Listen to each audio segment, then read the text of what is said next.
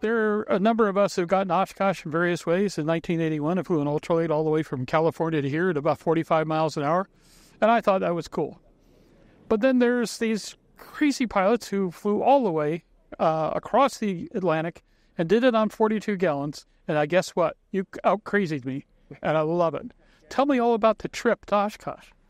Yeah, thank you. But, we were not crazy. I think you were more crazy than flying that small ultralight from east to west. But, the big difference is the reason, the performance the plane achieved, the efficiency of the plane. So we took off a little south of Milan.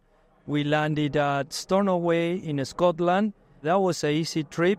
We were touching 210 knots sometimes. It took only 6 hours, the whole flight. Then we took off from Stornoway direct to Goose Bay.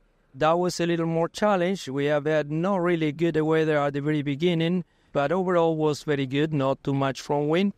We were not able to climb that much due to the rules of CAA in England.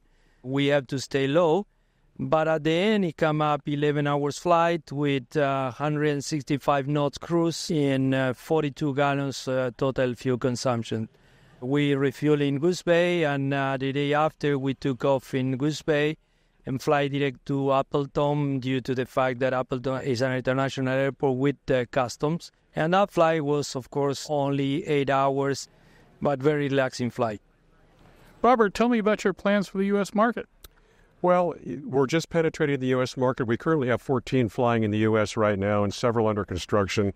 The plan right now, and we're putting this into place now, we needed to have a centralized location that was used for reassembly, maintenance, flight training, flight test.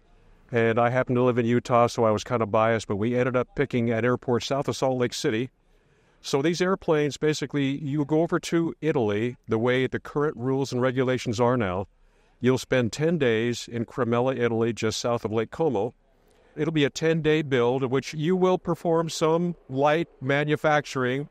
Roughly 5 months later, a 20-foot shipping container will end up in Nephi, reassembled, inspected, flight tested, flight training, and the owner's on his way.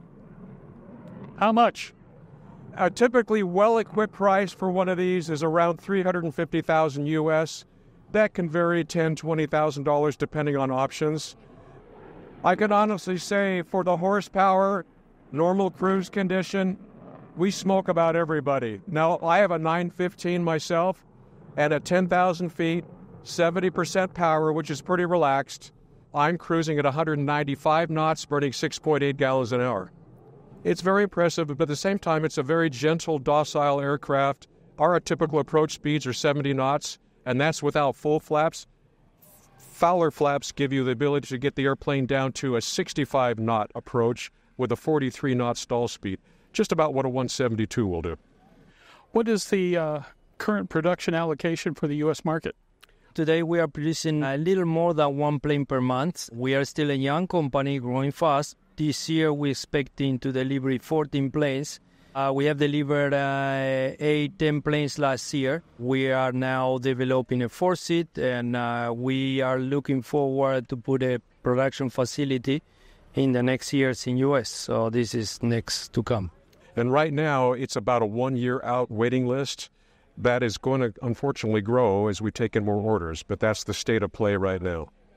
Well, again, I'm dying to fly it. It's stylistically, it's gorgeous. I found in aviation that many times function follows form, and if that's the case, this thing is going to be just an amazing, amazing bird to fly. We thank you so much for your time. Thank you. Thanks to you for your time. Thank you for the interview. Thank you for coming to visit us.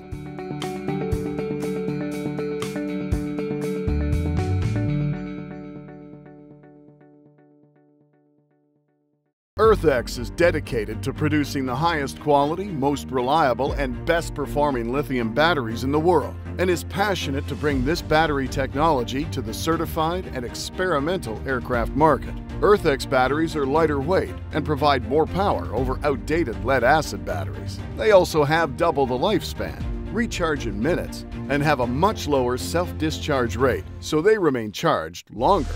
Find your battery at earthxbatteries.com.